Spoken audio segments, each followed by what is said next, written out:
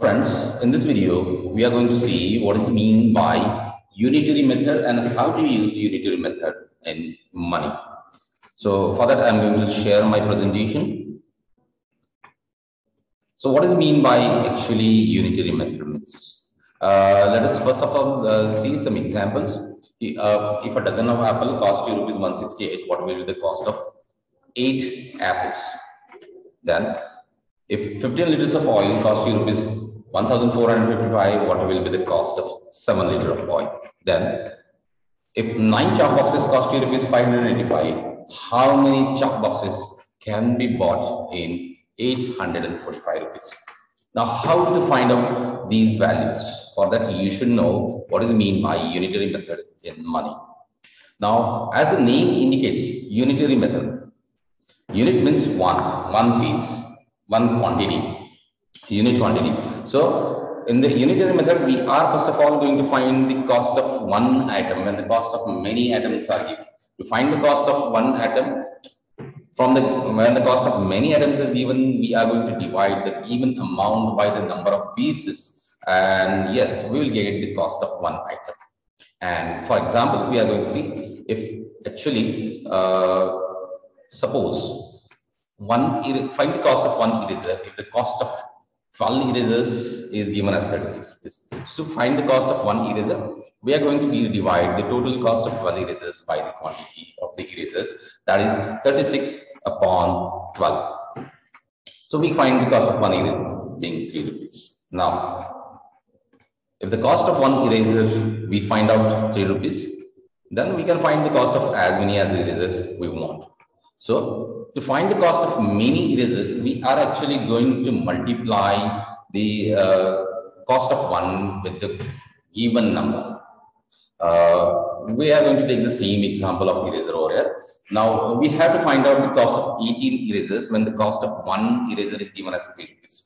Or initially we have already find out that the cost of one eraser is 3 rupees, and if I say to find the cost of 18 erasers, then we are going to multiply 3 with the 18, so that we will get 54 as a cost of 18 erasers.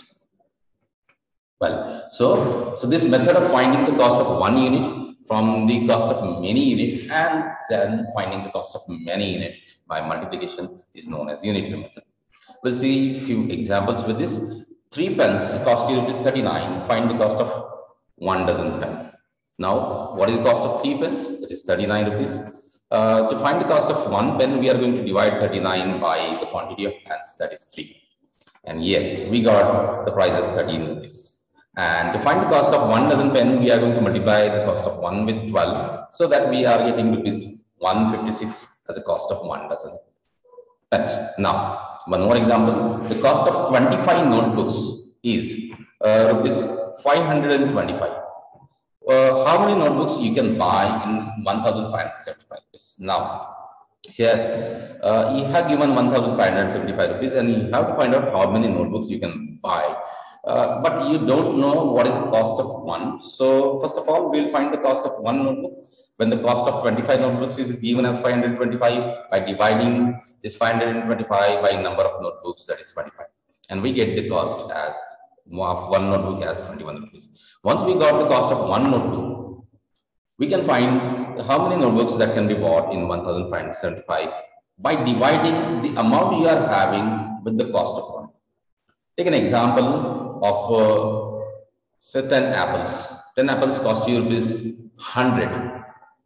10 apples cost you rupees 100. How many apples you can buy in 150 rupees? Now, for that, we are going to find that the cost of one apple is going to 100 divided by 10, that is 10 rupees cost of one apple. And in 150 rupees, you know that we can buy 15 apples. In the same way, we are going to divide the total amount we are having, that is 1575, by the price of one notebook. And yes, we get 75 notebooks that we can buy in 1575. So these are the few examples of unitary method in money. In the next video, we'll see few examples and where we can use the unitary method for the comparison purposes. Till then, goodbye.